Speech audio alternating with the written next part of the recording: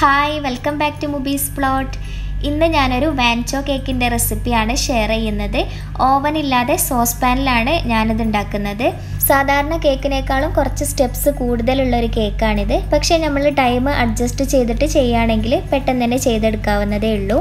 ഇതിൽ നമ്മൾ 2 കേക്ക് ചെയ്യുന്നുണ്ട്, വാനില കേക്കും ചോക്ലേറ്റ് കേക്കും. എന്നിട്ടത് ലെയർ ചെയ്ത് വെക്കുകയാണ് ചെയ്യുന്നത്. അതുപോലെ 2 ടൈപ്പ് ഫ്രോസ്റ്റിങ്ങും ചെയ്യുന്നുണ്ട്, വിപ്പിംഗ് ക്രീം ഫ്രോസ്റ്റിങ്ങും ചോക്ലേറ്റ് ക്രീം ഫ്രോസ്റ്റിങ്ങും. അതുകൂടാതെ വൈറ്റ് ചോക്ലേറ്റ് ഗനാഷ് കൊണ്ട് കേക്ക് ഫുള്ളായിട്ട് കവർ ചെയ്യുന്നുണ്ട്. അപ്പോൾ ഒരു അടിപൊളി കേക്കാണിത്. ഇതിനാവശ്യമായ സാധനങ്ങൾ എന്തൊക്കെയാണെന്ന് നോക്കാം.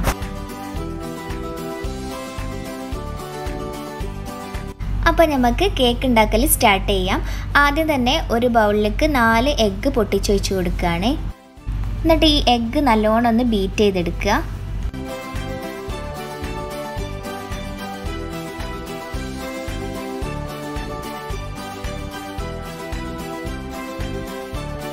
അതിനുശേഷം 1 കപ്പ് പൊടിച്ച പഞ്ചസാര കുറച്ചായി ചേർത്തിട്ട് നല്ലോണം ഒന്ന് ബീറ്റ് ചെയ്തെടുക്കുക.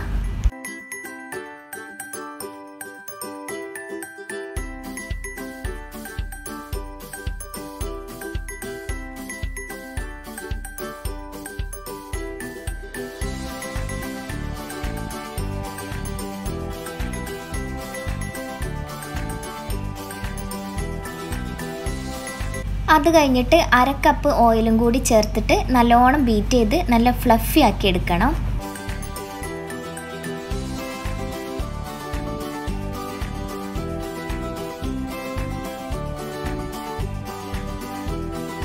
ഇനി ഈ മിക്സിൻ്റെ കറക്റ്റ് പകുതി വേറൊരു ബൗളിലേക്ക് മാറ്റുക.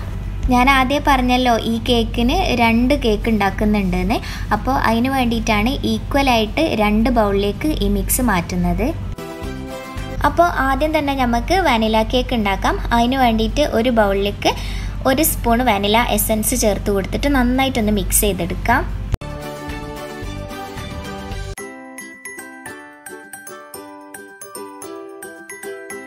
അത് കഴിഞ്ഞാൽ ഇതിലേക്കുള്ള ഡ്രൈ ഇൻഗ്രീഡിയൻസ് ഒന്ന് അരിച്ചെടുക്കണം. അതിന് വേണ്ടിയിട്ട് 1/2 കപ്പ് മൈദ, 1/2 spoon baking powder, 1/4 spoon baking സോഡയും കൂടി ചേർത്തിട്ട് നന്നായിട്ട് ഒന്ന് അരിച്ചെടുക്കുകയാണ്. അപ്പോൾ ഇങ്ങനെ ഒരു 2 പ്രാവശ്യം അരിച്ചെടുക്കുക. അങ്ങനെ ആയാൽ നമ്മളെ കേക്ക് ഒന്നുകൂടി സോഫ്റ്റായി വന്നോളും. ഇനി ഇത് കുറച്ചായിട്ട് ഈ മിക്സിലേക്ക് ചേർത്തിട്ട് നല്ലോണം ഒന്ന് മിക്സ് ചെയ്തെടുക്കാം.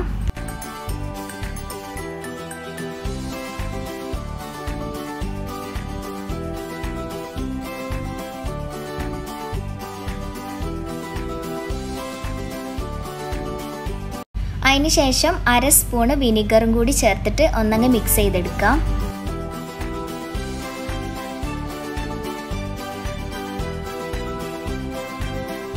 അത് കഴിഞ്ഞാൽ കേക്ക് ബേക്ക് ചെയ്തെടുക്കാനുള്ളത് ഒന്ന് റെഡിയാക്കാം. അപ്പോൾ ഞാനിങ്ങനെ ഒരു സോസ് പാനിലാണ് കേക്ക് ബേക്ക് ചെയ്യുന്നത്. അപ്പോൾ സോസ് പാനിൽ അടിഭാഗത്ത് കുറച്ച് ഓയിൽ സ്പ്രെഡാക്കിയിട്ട് ബട്ടർ പേപ്പർ വെച്ച് കൊടുക്കുക. അതിൻ്റെ മുകളിലും കുറച്ച് ഓയിൽ സ്പ്രെഡാക്കിയിട്ട് ഈ മിക്സ് ഇതിലേക്ക് ഒഴിച്ച് കൊടുക്കുകയാണ്. ബട്ടർ പേപ്പർ ഇല്ലെങ്കിലും കുഴപ്പമൊന്നുമില്ല, ജസ്റ്റ് ഓയിലൊന്ന് സ്പ്രെഡാക്കിയിട്ട് ആ മിക്സ് അതിലേക്ക് ഒഴിച്ച് കൊടുത്താൽ മതി. അതുപോലെ തന്നെ ഇങ്ങനത്തെ സോസ് പാൻ കയ്യിലില്ലെങ്കിൽ കുക്കറിൽ ഇതേപോലെ തന്നെ ചെയ്തെടുക്കാൻ പറ്റും. എന്നിട്ട് എയർ ബബിൾസ് ഒക്കെ ഉണ്ടെങ്കിൽ പോവാനായിട്ട് ജസ്റ്റ് ഇങ്ങനെ ഒന്ന് ടാപ്പ് ചെയ്ത് കൊടുക്കുക. എന്നിട്ട് ഒരു ലിഡ് വെച്ചിട്ട് നന്നായിട്ടൊന്ന് കവർ ചെയ്യുക. അതിന് ശേഷം നമ്മൾ സാധാരണ ചെയ്യണ പോലെ തന്നെ ഗ്യാസ് ഓൺ ആക്കിയിട്ട് ഒരു തട്ടോ അല്ലെങ്കിൽ ഒരു പാനോ വെച്ചിട്ട് ഒരു 5 മിനിറ്റ് ചൂടായതിന് ശേഷം അതിൻ്റെ മുകളിലായിട്ട് നമ്മൾ സോസ് പാൻ വെച്ച് കൊടുത്തിട്ട് ഒരു 20 മിനിറ്റ് ലോ ഫ്ലെയിമിലൊന്ന് കുക്ക് ചെയ്തെടുക്കുക. ഇനി നമുക്ക് ചോക്ലേറ്റ് കേക്കിൻ്റെ ബാറ്റർ റെഡിയാക്കാം. അപ്പോൾ അതിന് വേണ്ടിയിട്ട് 1/2 കപ്പിൻ്റെ measuring കപ്പിലേക്ക് 1.5 table spoon cocoa powder ഇട്ട് കൊടുക്കുകയാണ്. എന്നിട്ട് അതിൻ്റെ ബാക്കി ഭാഗത്ത് മൈദ വെച്ചിട്ട് ഫില്ല് ചെയ്യുക. കൊക്കോ പൗഡറും മൈദയും കൂടി കൂട്ടിയിട്ട് 1/2 കപ്പ് അളവിൽ മതി. നേരത്തെ നമ്മൾ വാനില കേക്ക് ഉണ്ടാക്കിയത് ഈ ഒരു 1/2 കപ്പിൻ്റെ അളവിലാണ്. അപ്പോൾ ഇങ്ങനെ ചെയ്താലേ നമുക്ക് 2 കേക്കും ഒരേ സൈസിൽ കിട്ടുള്ളൂ. ഇനി നമ്മൾ നേരത്തെ ചെയ്ത പോലെ തന്നെ ഇത് അരിപ്പയിൽ ഇട്ട് കൊടുത്തിട്ട് 1/2 സ്പൂൺ ബേക്കിംഗ് പൗഡറും 1/4 സ്പൂൺ ബേക്കിംഗ് സോഡയും കൂടി ചേർത്തിട്ട് നന്നായിട്ട് തന്നെ 2 പ്രാവശ്യം അരിച്ചെടുക്കുക.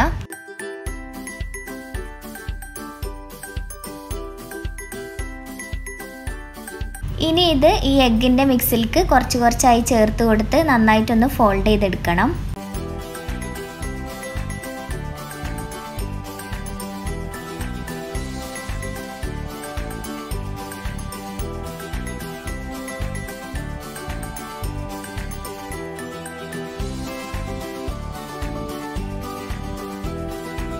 അത് കഴിഞ്ഞിട്ട് നമ്മൾ നേരത്തെ വാനില കേക്കിൽ ചെയ്ത പോലെ തന്നെ 1/2 സ്പൂൺ വിനീഗറും കൂടി ചേർത്തിട്ട് ഒന്നങ്ങ് മിക്സ് ചെയ്തെടുക്കുക.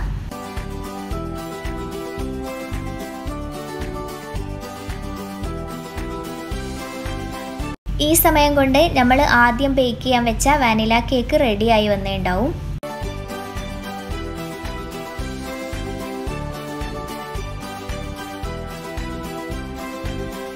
ഇനി നമുക്ക് ചോക്ലേറ്റ് കേക്കും ഒന്ന് ബേക്ക് ചെയ്തെടുക്കാം. അതിന് വേണ്ടിയിട്ട് ആദ്യം നമ്മൾ ചെയ്ത പോലെ തന്നെ സോസ് പാനിൽ കുറച്ച് ഓയിൽ സ്പ്രെഡാക്കിയിട്ട് ബട്ടർ പേപ്പർ വെച്ചിട്ട് അതിൻ്റെ മുകളിലാണ് ഒഴിച്ചു കൊടുക്കുന്നത്.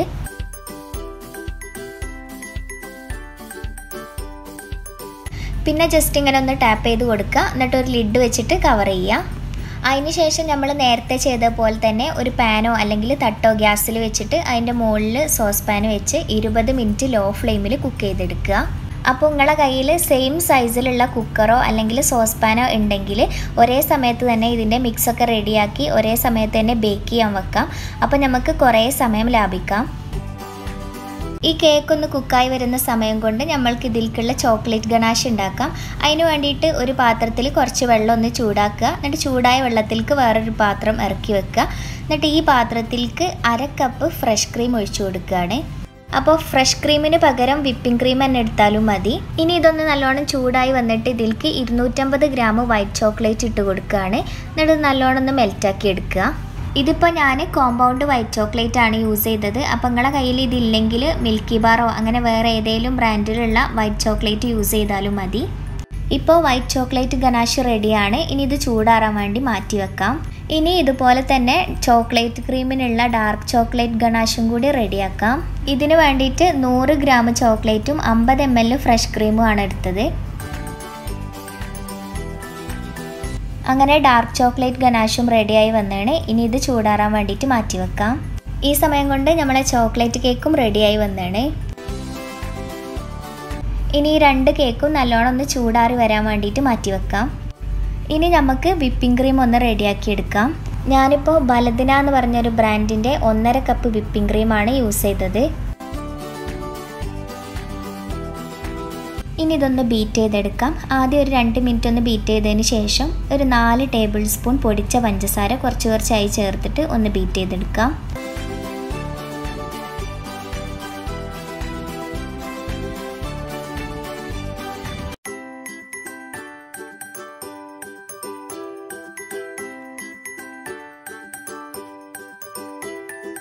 ഒരു സ്പൂണ് വാനില എസൻസും കൂടി ചേർത്തിട്ട് നന്നായിട്ട് സ്റ്റിഫായി വരുന്നത് വരെ ബീറ്റ് ചെയ്തെടുക്കണം.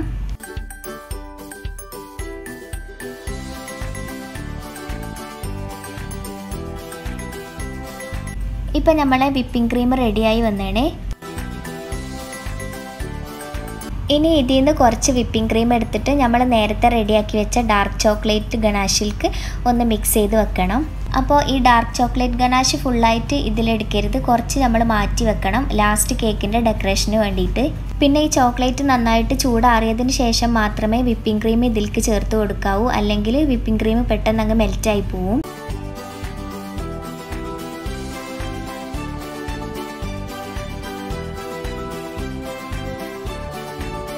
ഇപ്പോൾ ഈ ക്രീമും റെഡി ആയാണ്. ഇതിനി ഫ്രിഡ്ജിലേക്ക് വെക്കാം.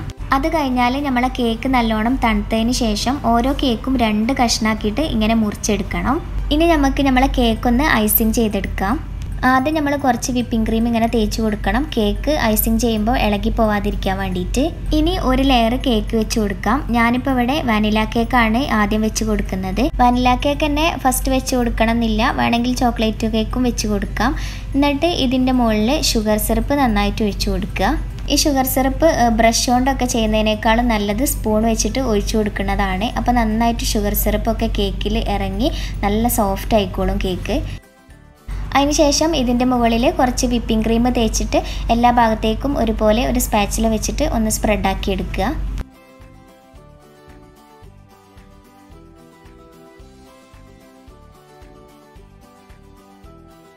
എന്നിട്ട് അടുത്ത ലെയർ ചോക്ലേറ്റ് കേക്ക് വെച്ച് കൊടുക്കുക. എന്നിട്ട് ഇതിൻ്റെ മുകളിലും നന്നായിട്ട് ഷുഗർ സിറപ്പ് ഒഴിച്ചു കൊടുക്കുക.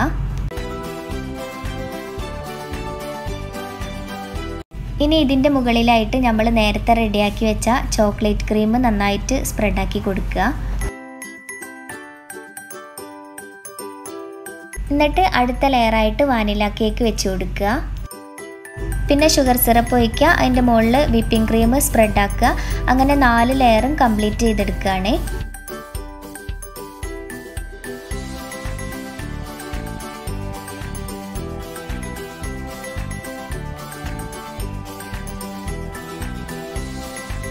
അവസാനത്തെ ലെയറിൽ കുറച്ച് കൂടുതൽ വിപ്പിംഗ് ക്രീം എടുത്തിട്ട് നന്നായിട്ട് കേക്ക് ഫുള്ളായിട്ട് കവർ ചെയ്തെടുക്കുക.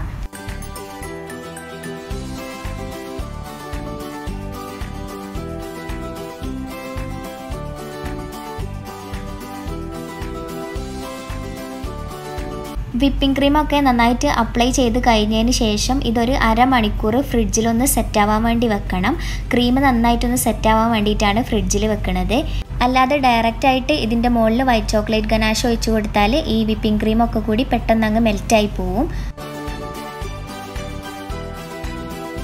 ഇപ്പോൾ അരമണിക്കൂർ കഴിഞ്ഞ് ഫ്രിഡ്ജിൽ നിന്ന് എടുത്തതാണ് കേക്ക്. ഇനി ഇതിൻ്റെ മുകളിൽ വൈറ്റ് ചോക്ലേറ്റ് ഗനാഷ് നന്നായിട്ട് ഒഴിച്ചു കൊടുക്കുക.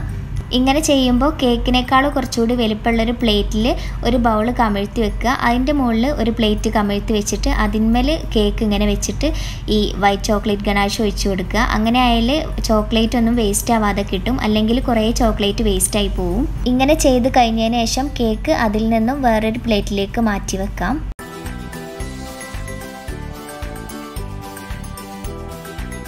ഇനി നമ്മൾ നേരത്തെ മാറ്റി വെച്ചിട്ടുണ്ടായിരുന്ന ആ ഒരു ഡാർക്ക് ചോക്ലേറ്റ് എടുത്തിട്ട് ഇതിൻ്റെ മുകളിലൊന്ന് ഡിസൈൻ ചെയ്തെടുക്കാം. ഇതിങ്ങനെ ഒഴിച്ചു കൊടുത്തതിന് ശേഷം കയ്യിൻ്റെ വിരൽ വെച്ചിട്ടോ അല്ലെങ്കിൽ ഒരു സ്ക്വയർ വെച്ചിട്ടോ ഒന്നങ്ങ് വരഞ്ഞു കൊടുത്താൽ ഒരു ഡിസൈനായിട്ട് വരും.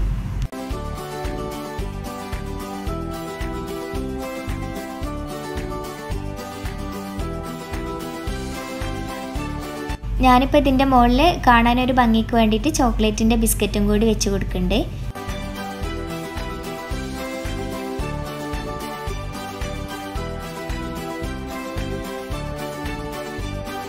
ഇപ്പോൾ നമ്മളെ വാൻചോ കേക്ക് റെഡിയാണ്. ഇനി നമുക്കിതൊന്ന് കട്ട് ചെയ്ത് നോക്കാം.